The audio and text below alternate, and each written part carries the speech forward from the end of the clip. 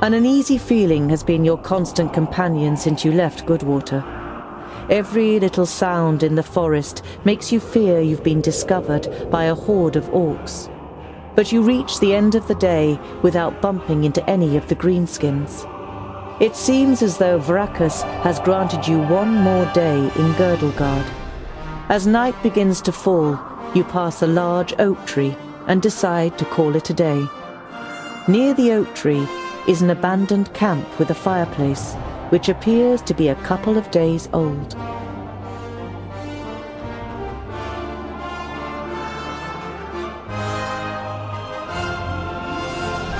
You swing yourself up the trunk and then pull up your baggage after you. You're prepared to sleep in a tree like a bird if it means escaping the orcs' attentions.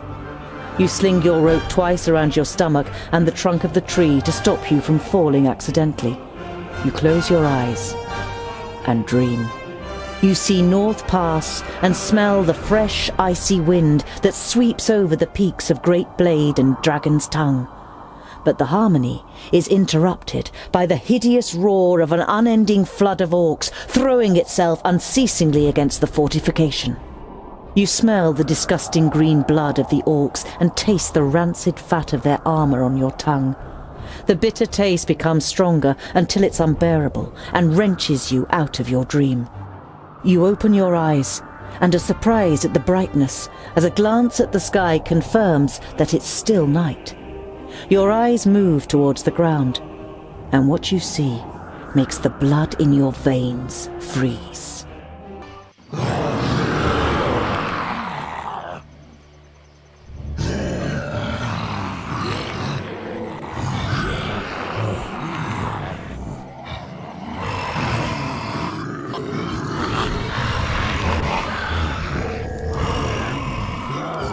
I am Sinthras of Son Balsur. My master, Nod On the Doublefold, ruler of the perished land, has elected you, the lords of Taboribor, to be the sword that conquers the south. You mean you want us to put our necks on the line and be killed by some magus?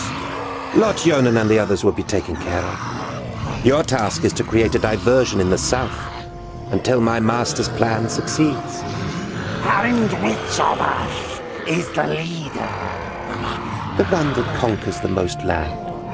So Kragnar will be the new Grand Lord. He glares at Ushnots and Bashkug. The Kragnar Shore tribe will conquer the most land. Never! We will overwhelm the cities of the Red Bloods quicker than you can suck the marrow from a bone. We shall see. You can't believe what you're hearing. If the beasts of Tion ride into battle together, catastrophic cycles lie ahead for Girdlegard. The night in the oak tree was the worst of your life. You spent every single moment afraid that you'd be found and savaged by the orcs. But as the first rays of sun broke through the treetops, the orcs abandoned their camp and left without discovering you.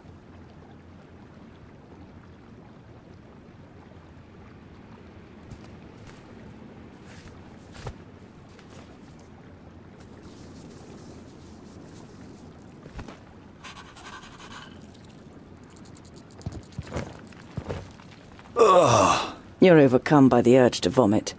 You have, of course, heard the stories, but seeing with your own eyes that orcs actually do eat humans is a long way from just reading about it.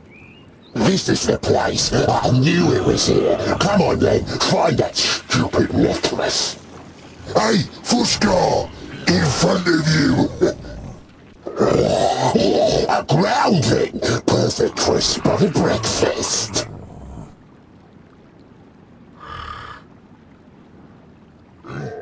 You know that you're no warrior, but you want to face the orcs as a child of the Divine Smith. Perhaps you'll manage to kill at least one of them, so as not to appear so undwarven in Vrachus's eyes. I'll give you something to chew on. Vrachus made us of stone.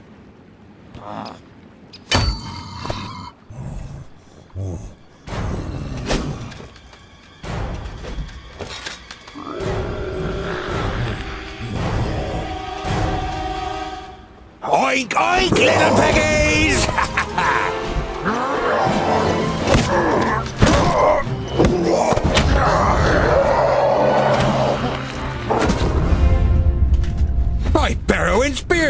How did you manage to lose your weapon? Go and get it, and this time, hold it tight. Hey, that one was mine. You're just too slow, dear brother. Too slow? Just wait.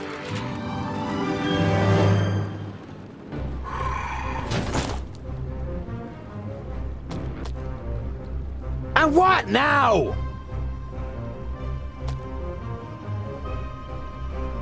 Yes?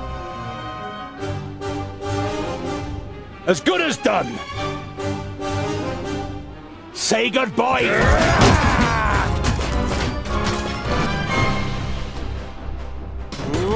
Yes? On my way. What is it?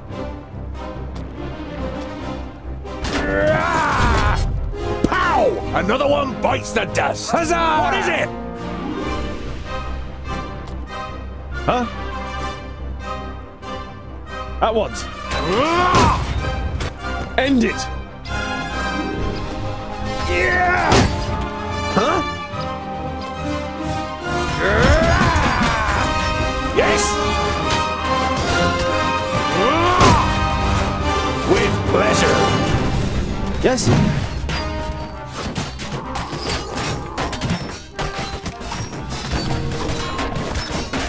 Yeah! And what now? Who's next? Say goodbye forever. Huh?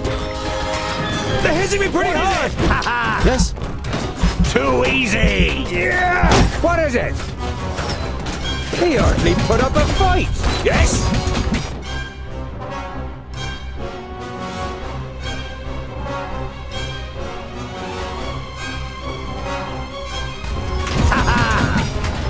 Oh, what bad luck for you! Huh? Yeah!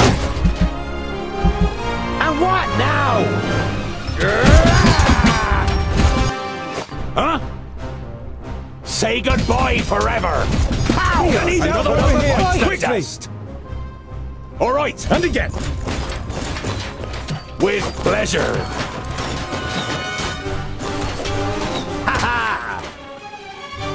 On my way! Say goodbye forever! Oh, what bad luck for you!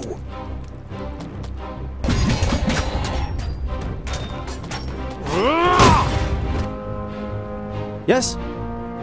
Understood. On my way. Hardly put up a fight! Yeah. Who's next? What is it?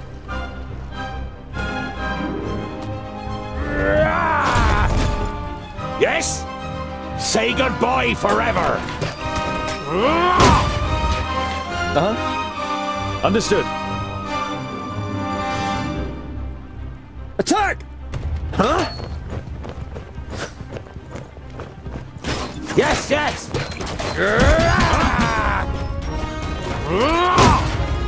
All right! As good as done! Huh? And what now?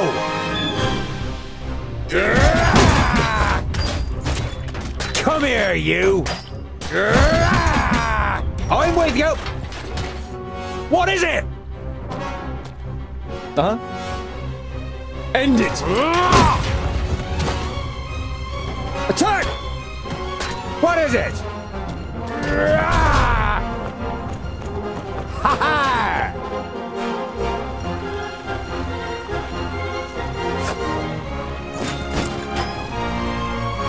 Yes?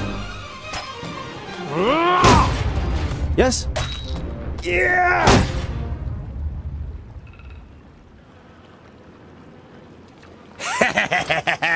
Oink oink! That's all? No more orcs? Well fought, young friend. Do you happen to be tongued ill? Well fought? But he fought like a... Boindale, what do you expect? He grew up amongst the humans. Who are you and how do you know my name? My name is Boindale Hookhand of the clan of the Swinging Axes. This is my brother Boindale Doubleblade. We've been sent to find you. Call me Ironheart. Are there any more piggy snouts around here?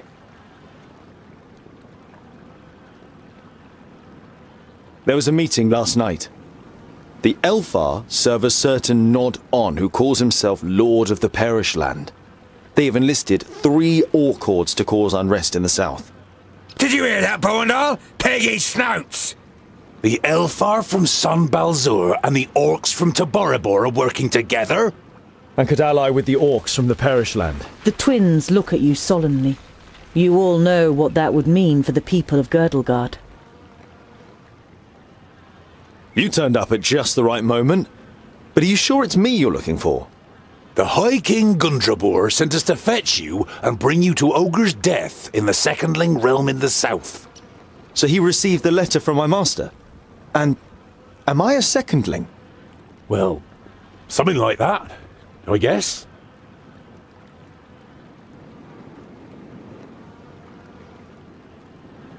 We've got to... Yeah, I know what you're gonna say, but it's our duty to get you to the Ogre's Death Fortress in one piece. I thought the duty of dwarves was to protect the innocent in Girdlegard. Lot Yonan and King Brawron will take care of the orcs. We 3 must be careful. You're not exactly a warrior. But he has broad shoulders and broad hands. There's hope for him yet. So when you've got the chance to split a few orc skulls, you should take it. I would be happy to follow you into the realm of the secondlings. In truth, there is nothing I would rather do. But first, I must travel to Blacksaddle and return some things to a former famulus of Lot Yonan. Blacksaddle isn't exactly on our way. It's on my way. We can head south as soon as I've carried out Lot Yonan's orders. Well, he's certainly got the stubbornness of a dwarf. Perhaps we'll be able to make a real dwarf of him on the way. All right, we'll accompany you. The sooner we find that famulus, the quicker we can get back to the mountains. I'll have to send Lot Yonan a message by carrier pigeon on the way. And if we happen to stumble upon a couple of orcs... I like you, but we'll have to find you another name. Bolafar. It's about as good as Lipsmith, Paddletosh, or Blufflegrump. It is stupid, senseless, and definitely not a name of honor.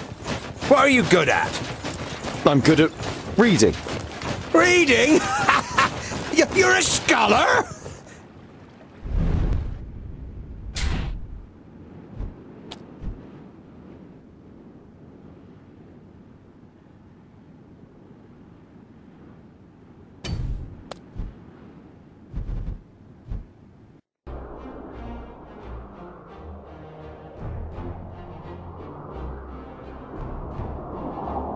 You and the twins approach Goodwater. A huge army of orcs has surrounded the village on 3 sides. You see smoke and fire and hear the battle cries. The village is holding out, but for how long?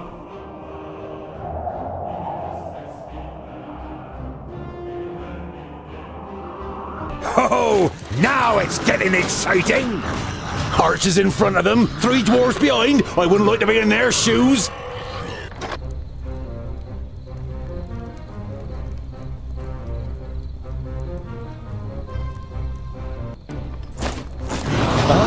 All right, yes! On my way! I didn't hit you very hard! What is it? Yes?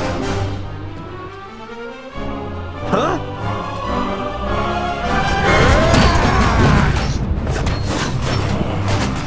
Yes?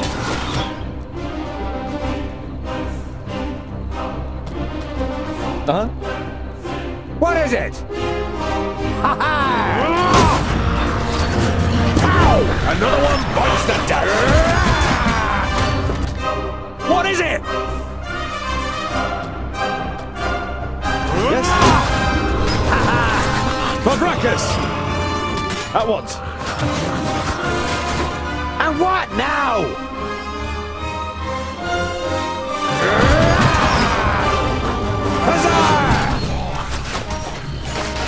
Need help over here! Come here,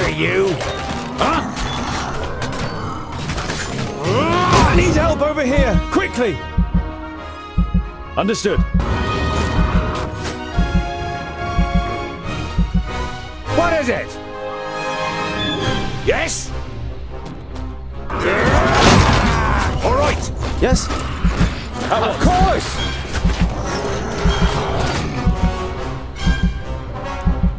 On my way. Yes. They're hitting me pretty hard! I'm with you. Say goodbye forever. I need help over here! Quickly! Kill him! Ow! Hey! What is it? With pleasure. Yes? Attack! Vile creature! Huh? Ha ha! Yes? Say goodbye forever. Too easy. Yeah! And what now? Did you see that, men? Now they are warriors! Hey, you down there! I'll send you some reinforcements! Let's stick it to those runts! All right then, stay close to us. What is it? Ain't it pleasure? Huh?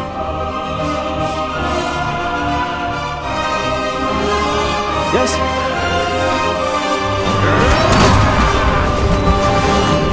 And what now? What is it? It can't end like this. Huh? Come here, you. Too easy. Ow! What's the dust?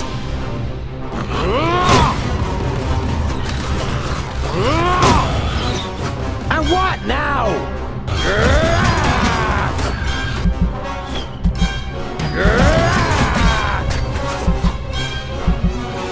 Yes, yes. Huh?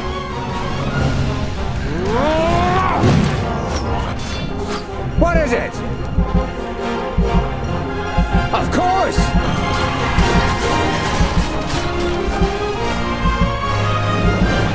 What is it? And what now? I'm with you. Huh?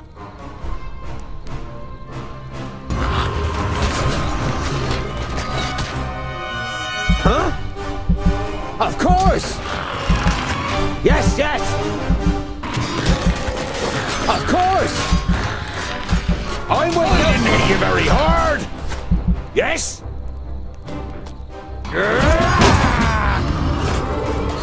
What is it?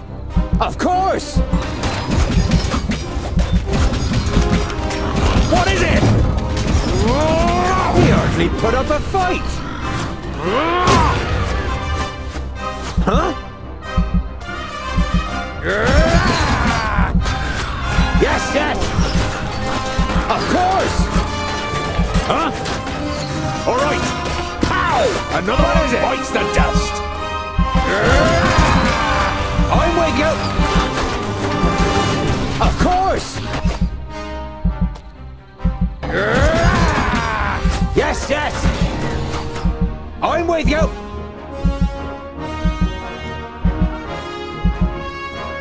Yes, yes!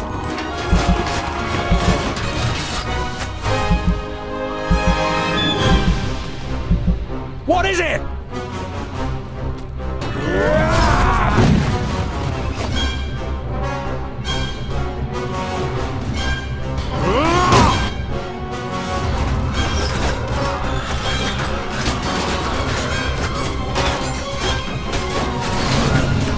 I didn't hit you very hard! Too easy! Pow! Another one bites the dust! As good as done! The orcs' fighting spirit lessens with every fallen comrade. After Kragnar's death, they finally attempt to flee the battlefield. Very few escape the mercenaries' arrows.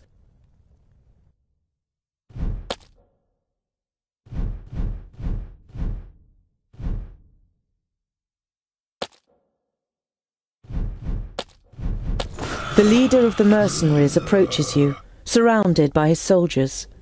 His expression is one of recognition, caution, perhaps even awe. You're the groundling dwarf who reinforced our gate a couple of days ago.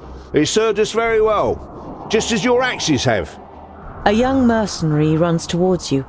He has something in his hands that he clearly wants to get rid of quickly. Commander, we found this on their leader. It feels strange. The commander looks at the amulet in the man's hand and makes no suggestion that he plans to touch it himself. You take your opportunity. May I? You take the amulet and can feel a tingling on your skin. It is clearly magical. Keep it, as a sign of our gratitude. The commander bids you farewell with a short nod and moves away. It would seem he thinks he's made a good deal.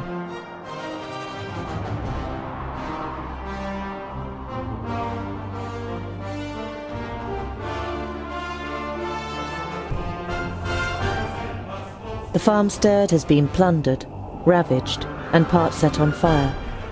But not all of the buildings are destroyed. You call out for any survivors, but there is no answer. You split up and search for signs of life in the burned-out ruins of the farmstead. You take on the main building. You don't find anything, apart from a charred doll, and the twins have no luck either. There are no signs of life. With a heavy heart, you decide to turn around and continue on your way with the twins.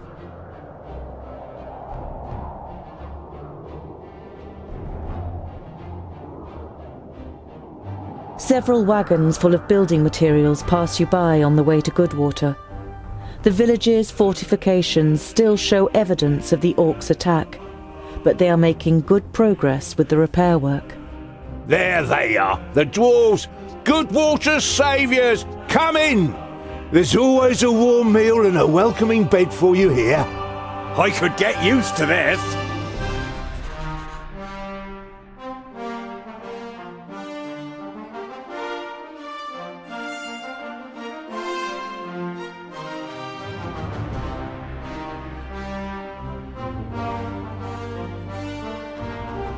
You arrive at a crossroads with a tavern on the corner. A warm light is emanating from its window, lighting up the road around it. A stone sculpture of a sheep stands in front of the door, and above it a sign, swaying gently in the breeze, reads, "The Stone Sheep."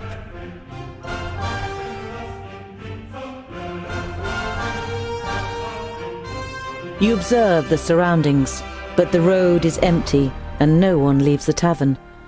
You notice a broken window on the first floor, which has been boarded up with planks. Something wet drips onto your nose, and you look up to the cloudy sky with a bad-tempered expression. Huh! Why are we standing here and just getting wet from the outside?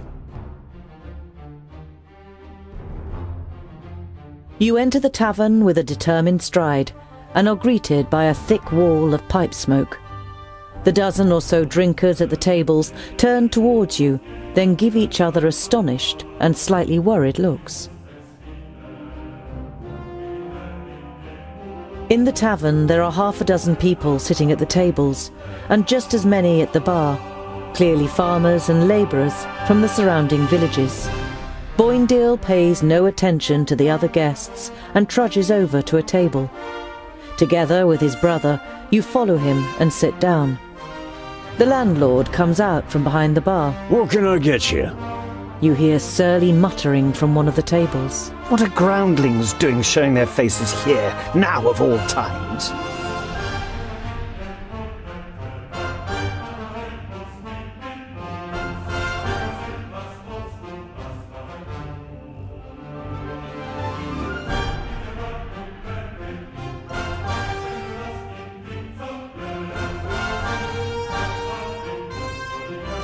You stand up and turn to the room. This round's on me. The faces of the guests and the landlord brighten up immediately. The landlord gets to work pulling everyone a beer and handing out the tankards.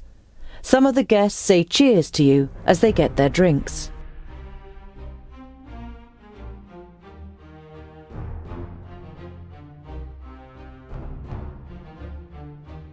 You turn to the guest who'd muttered something about groundlings. And why is it so strange that we're here?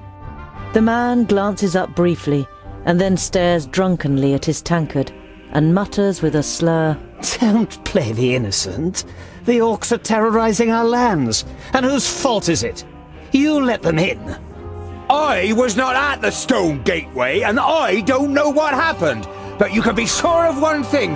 Dwarves would never cooperate with orcs. We kill them no sooner than we say them, or my name isn't Boindle Doubleblade. The drunkard and his neighbour are given a start.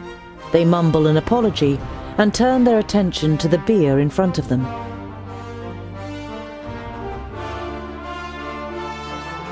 We're tired and long for a proper bed. Of course, gentlemen. You spend a restful night in the tavern and then head off on your way again.